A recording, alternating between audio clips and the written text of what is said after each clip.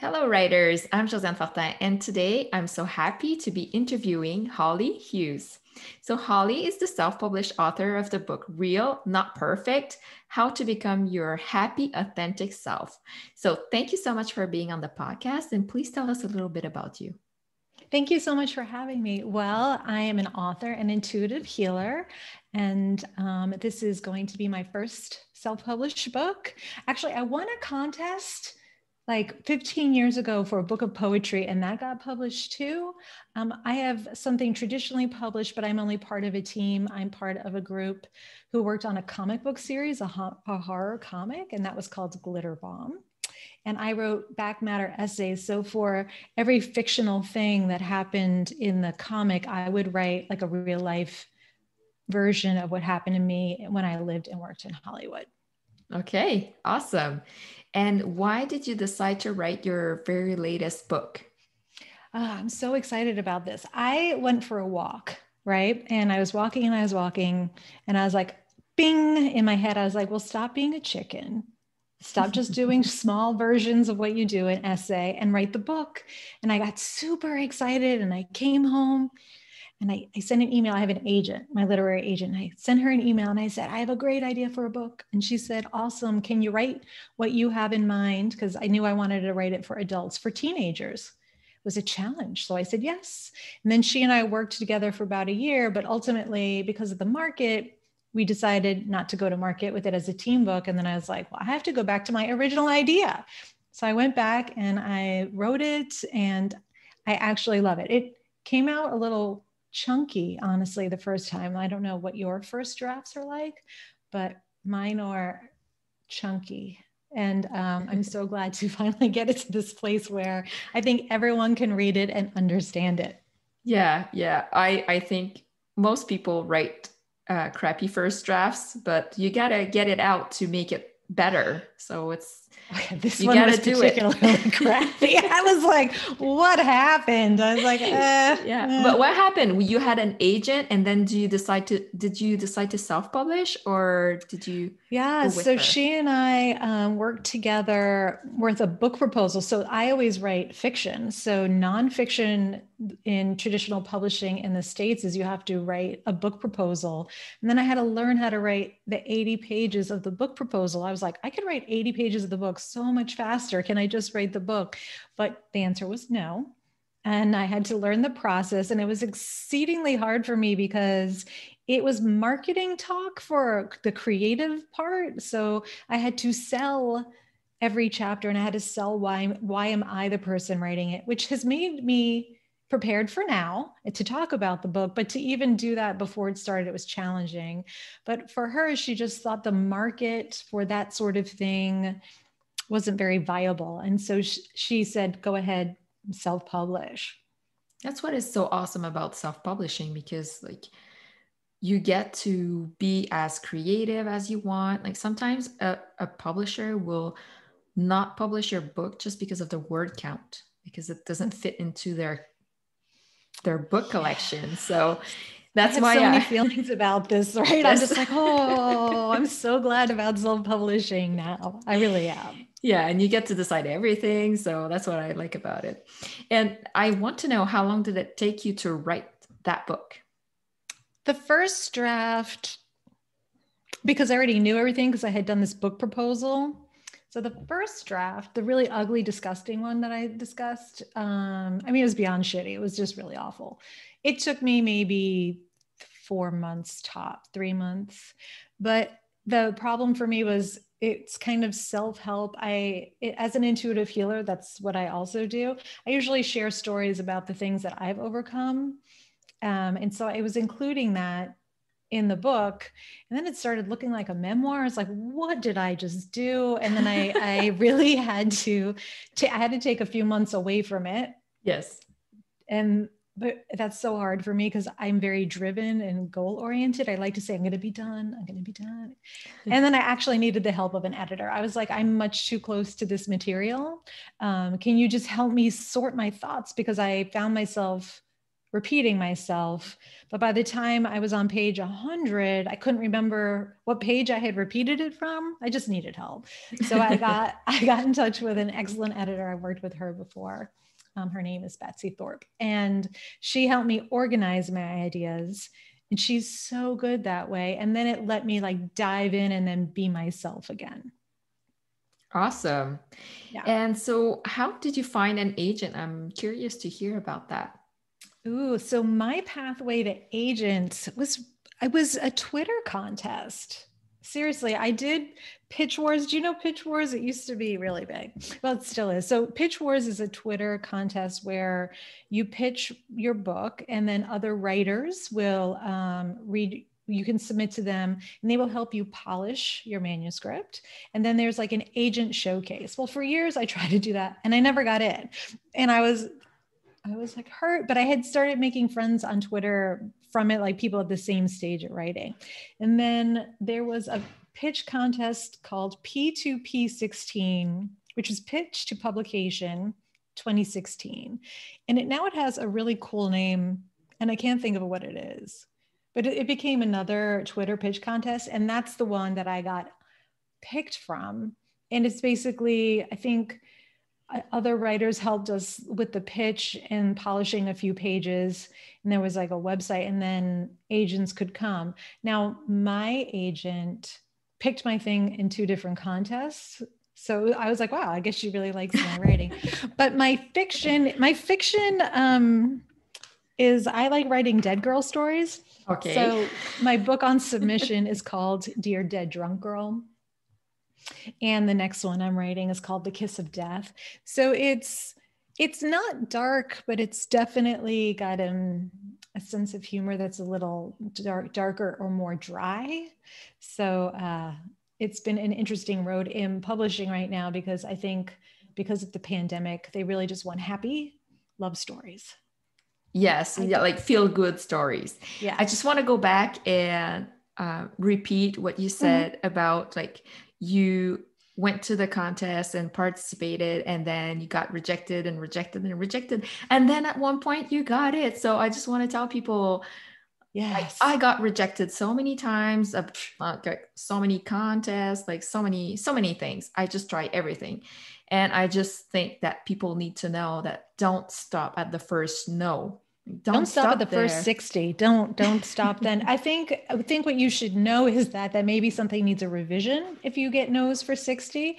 For me, what was heartbreaking about my story was I wrote a really long blog post about it, but I had 6 R&Rs. So they asked me to make edits and then return it. And all of the feedback was, you did exactly what we asked. Thank you. But no. And it really was because they didn't know how to, I'm not paranormal romance. Like I like to say I belong on a shelf with like Gail Forman and Nova Renzuma. Like, I don't call them ghosts, but you might, but it's like a little, it's in the in-between because as an intuitive healer, I live there so much, right? Like those are the things I see. So those are the things I like to write about. So it took me, I want everyone to know, 120 agents before Carly said yes to me. Okay, I love that. I love that. And what is so fascinating to you that you keep writing about dead girls? What is there?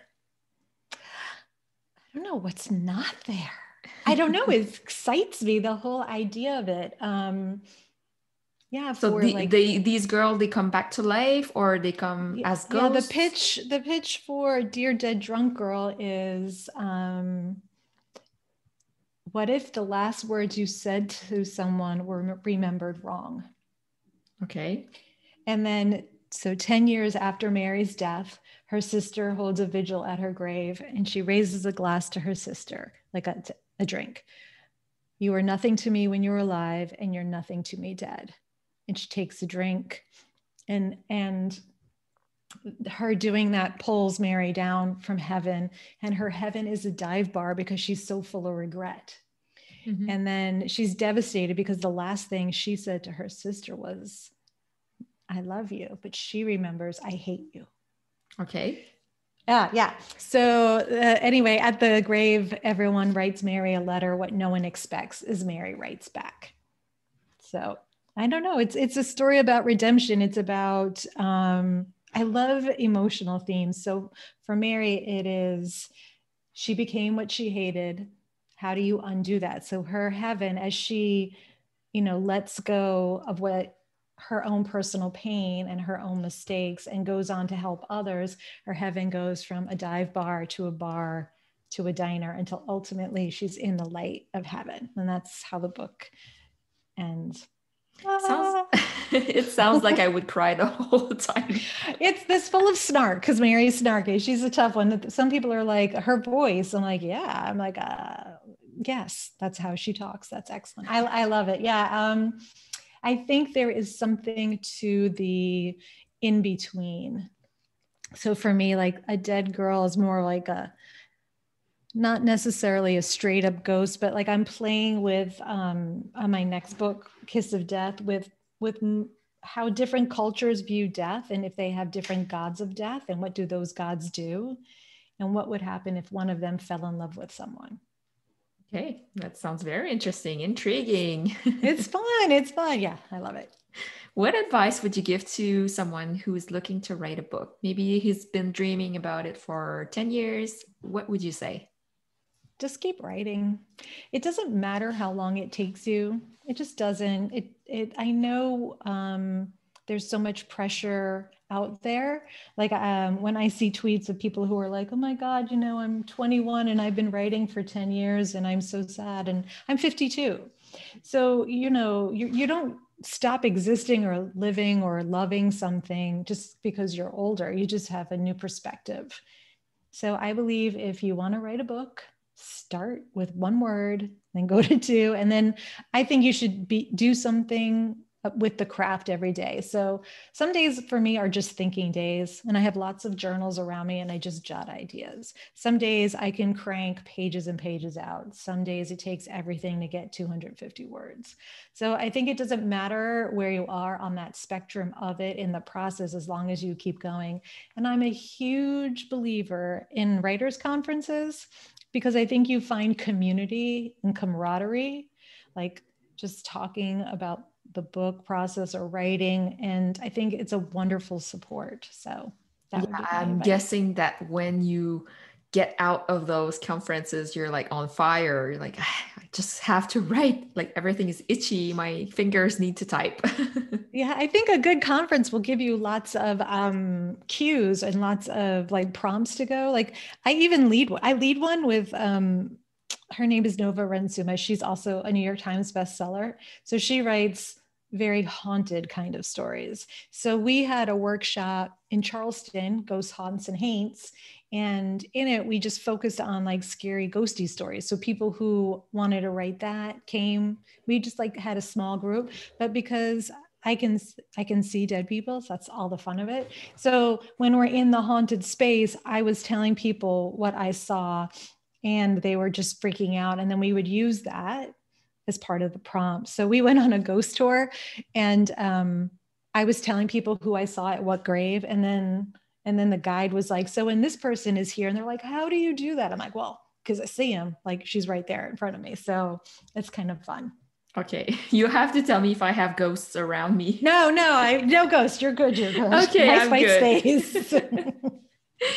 And okay, I want to know what's the hardest thing about becoming a self-published author? What was the biggest challenge for you?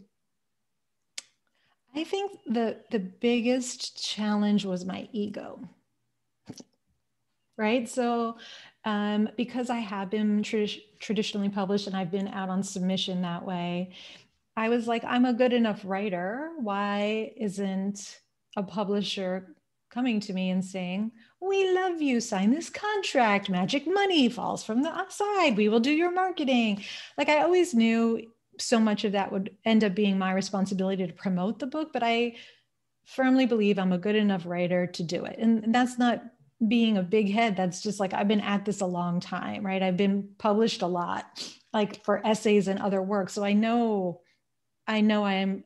call myself a writer. So my ego was like, I won't do anything until I'm traditionally published.